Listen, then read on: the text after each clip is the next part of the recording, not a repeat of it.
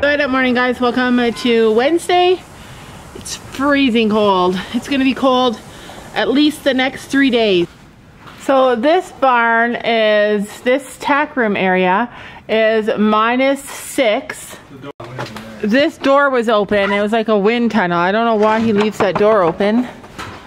But this barn in here is about -8. Go all the way around anyways. Do we have to go all the way around? Yes. Why? Because the door's Closed? it won't open. Oh, frozen? At night it's -17, -18 Celsius, so having it be -5, it was -5 in our in the goat barn when I went down there this morning. So knowing that is it a bird? So knowing that it was -5 made me feel a little bit better that at least I know that they're protected somewhat from the cold. Horses as well. But today we're gonna address the heating system down in the barn, how we can keep it warm because we have baby goats coming anytime. I've tried, written down the words to say, it is time. I've been waiting 5 days to explain how you make me feel inside. Baby, got it all figured out, wanna do this right. There's no doubt in my mind, baby, you're the one. Oh, so the goat barn is about -8 now too. So far that's the coldest that I've seen it down here. And yesterday we had a scare thinking that our mama goat, one of our mama goat, could be in a pre-labor or early labor or getting ready to go into labor. So it made me really think about how we're gonna handle these babies if it's cold out when they're born. If they come when we think they're supposed to come, it should be a lot warmer. It should be above freezing and I won't worry so much. But in the meantime, we're preparing. That's too tall for that thing. It's too tall for this barn. What? How? Well, the heat is there and you don't want it right against the wood. So I'm gonna have to get the small one. Remember the thing that I put on top of the propane tank? Alright, well this sucks. Every time we try and make it warmer in here, it just gets harder. So we aren't planning to use a big heater like this in the barn unchaperoned. That's just not our style. Do you guys remember when I went to that equine first aid last year, I think it was? Well, it was held in a barn and it was in winter.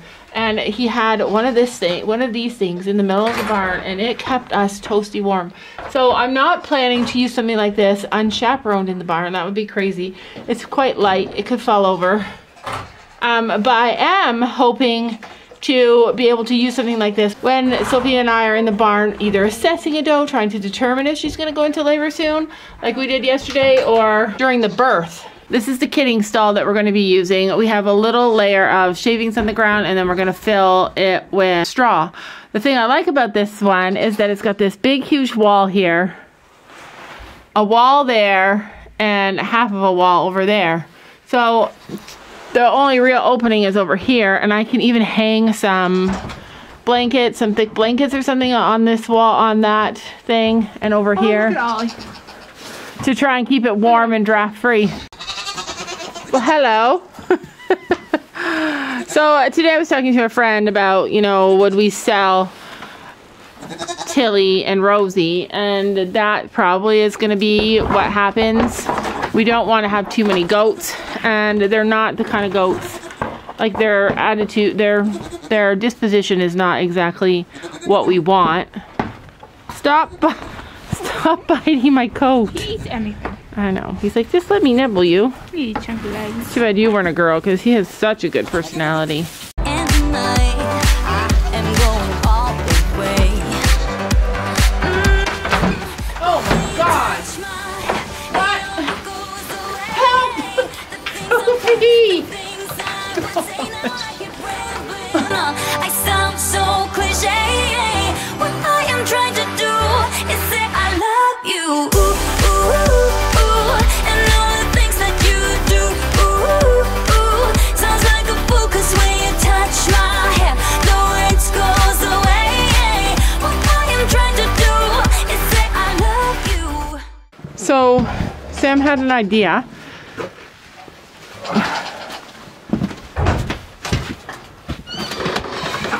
One of the reasons that the barn is so cold is that we leave this door open during the day because the duck and the goose want to come in and out.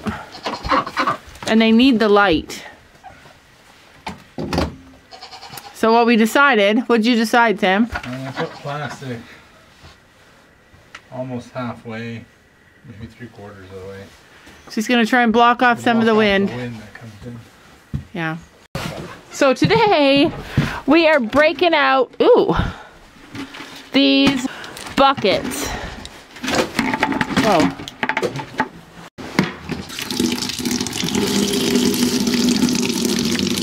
I'm actually so incredibly grateful for the heated waters outside. There are 2 of them and they serve the goats so well. The water is actually hot, like it's very, very warm. And the goats love, a lot of goats love warm water, especially in the winter, and they drink from that thing all day long.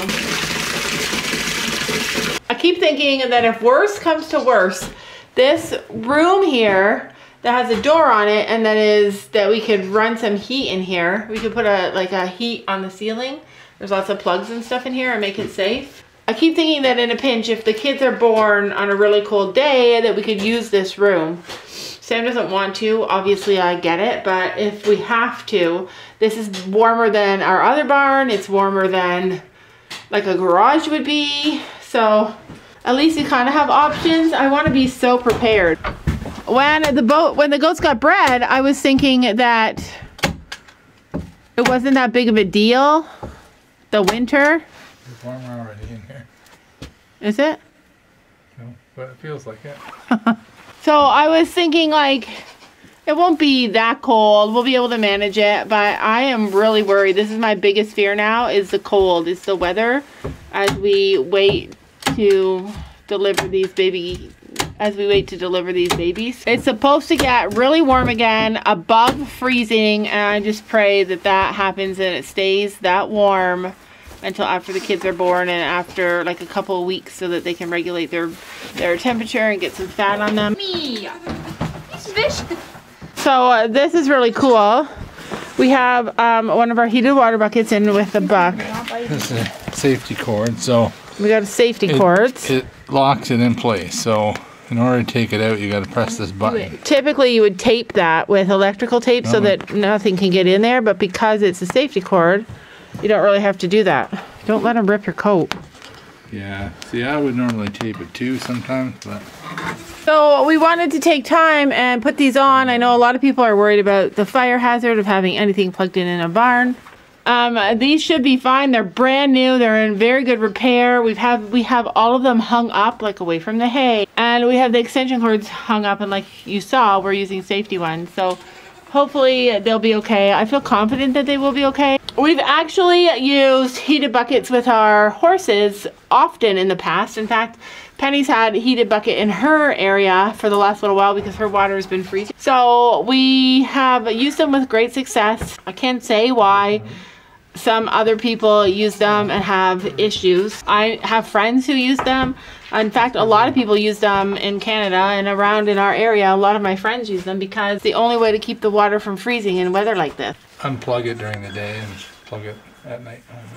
Well, we're gonna leave it on today though. Leave it on during the day so we can see it, make sure that it works before we leave the goats in tonight.